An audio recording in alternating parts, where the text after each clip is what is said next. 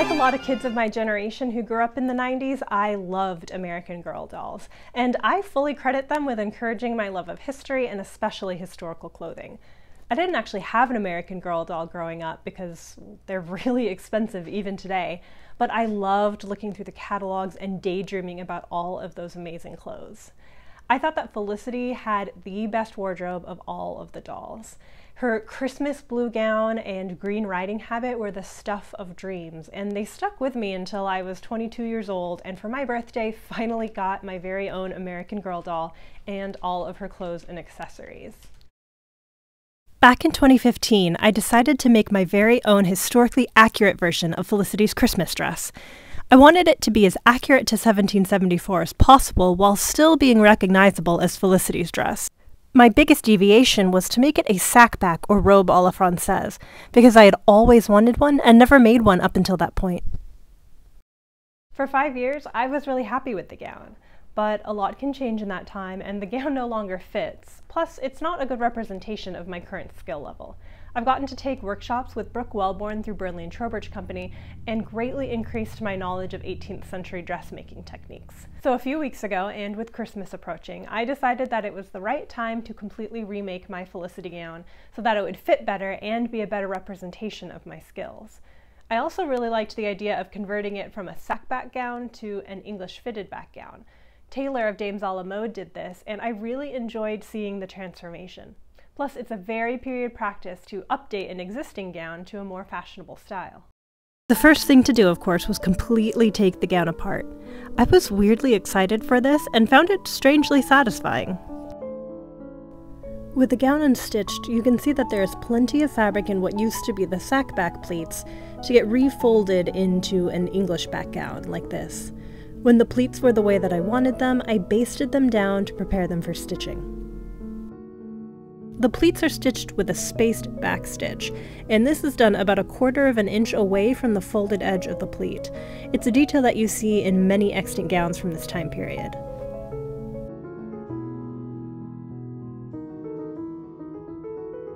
I needed to cut new bodice fronts for the gown, but the scraps that I had left over from making it the first time weren't going to be big enough.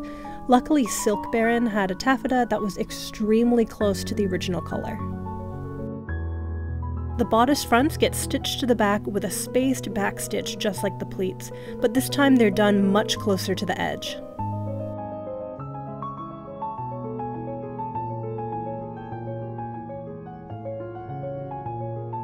Once the outer silk of the bodice is sewn down, I can turn to the inside and stitch down the linen lining, which covers all of the raw edges. This is done with a felling stitch. Now I need to cut the skirt away from the back of the bodice. This line should follow the curve that goes from the side back seams down to the bottom of the pleats. It can be a little nerve-wracking to cut this because you really only get one shot at it.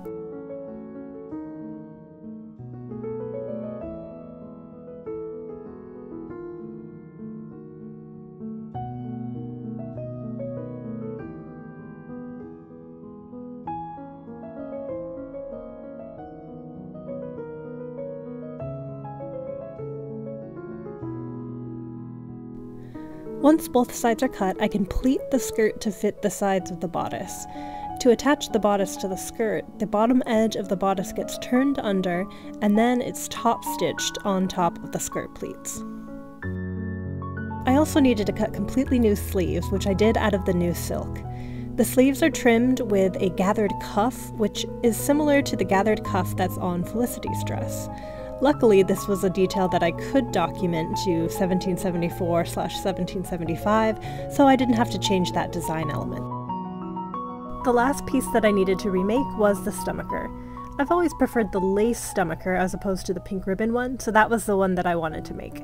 Unfortunately, I had a really hard time documenting this style to the 1770s. The closest I could come was this 1760 portrait. So in the interest of accuracy, both to history and to Felicity, I have two stomachers as well. A lace one, like Felicity's, and a blue silk one that is trimmed in the style that you would see commonly in the 1770s. I'm really pleased with how the gown turned out, and I'm so glad that I took the time to remake it. Now, the only thing left to do is put everything on and get some pictures. The first layers are a linen shift and a cotton mock quilt petticoat, as well as shoes, stockings, and garters. My stays are patterned after an example in Patterns of Fashion 5. They're made with a blue worsted wool outer layer, linen interlining, and synthetic whalebone for boning. All of the materials came from Burnley and Trowbridge Company. Even though Felicity has pocket hoops, I wanted to make a single hoop petticoat because these are somewhat underrepresented in the historical costuming community today. I based it off of a few excellent examples, including this one from the Kyoto Costume Institute. It's made from blue linen and has basket cane for the hoops. I like to wear another petticoat over the hoops to help soften the line and add additional fullness.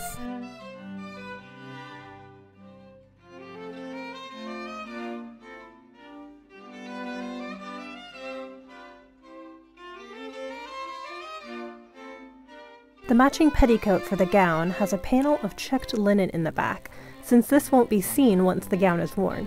That way, it saves the precious silk for use in other places.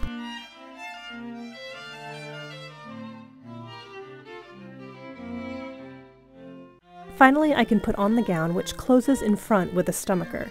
This style of gown was very common throughout the entire 18th century, and it was really only in about 1775 that you start to see center-front closing gowns become more common.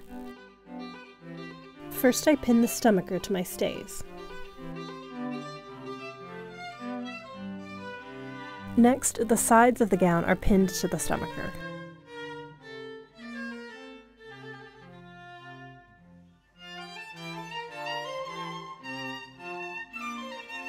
Finally, I'm pinning the robings in place. I chose to leave them unattached to the gown except at the shoulders because this is something that you sometimes see on extant gowns.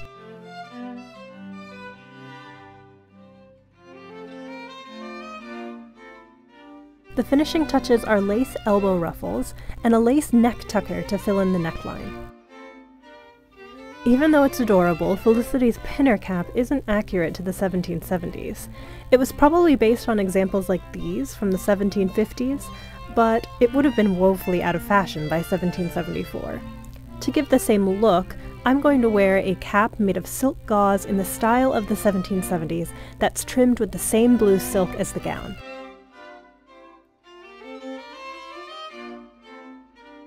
In the book Felicity's Surprise, the story of the blue gown relies on the notion that Felicity's mother could buy a pattern for the gown from the millinery shop and make it herself. But it's highly unlikely that this could have actually happened in the 18th century.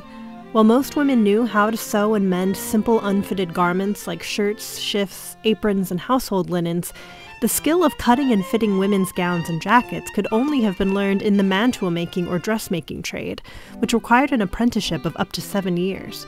Mantua makers didn't even use paper patterns, but instead folded and pinned the fabric directly on the body, similar to draping today. Commercial sewing patterns didn't exist in the 18th century because there was no demand for them. So unless Mrs. Merriman was actually a mantua maker before she married Felicity's father, the story of the blue gown is just a Christmas fantasy. Revisiting Felicity's stories as an adult has led to a lot of retrospection, especially as an adult who works in public history in the very city where Felicity's story took place. There are quite a few historical inaccuracies within the books, but most importantly, the relationship between Felicity's family and the people they enslaved, like Rose and Marcus, and the dozens of people on her grandfather's plantation, that relationship is never really explored within the stories themselves. They do talk about slavery in colonial America in the appendices of some of the books and the companion book Welcome to Felicity's World. But Felicity herself, the free-spirited protagonist, never addresses this directly in any of the books. Certainly, one could argue that Felicity's acceptance of slavery is expected of a young white girl living in 18th century America. But at the same time, she's the main character of a children's series written in the 1990s, and that's what makes this troubling. This issue has been explored by the American Girls podcast and by my friend Kate over on her channel Willoughby and Rose, and I highly recommend you check them out if you're fans of American Girl. You can also learn more about 18th and 19th century slavery in America by visiting Cheney's channel Not Your Mama's History. As I said before, I still credit American Girl with encouraging my love of history as a kid. And while the stories may be far from perfect, I still think that they are a meaningful entryway into understanding the full history of our country. Thank you for joining me for another video, and don't forget to like and subscribe. See you next time!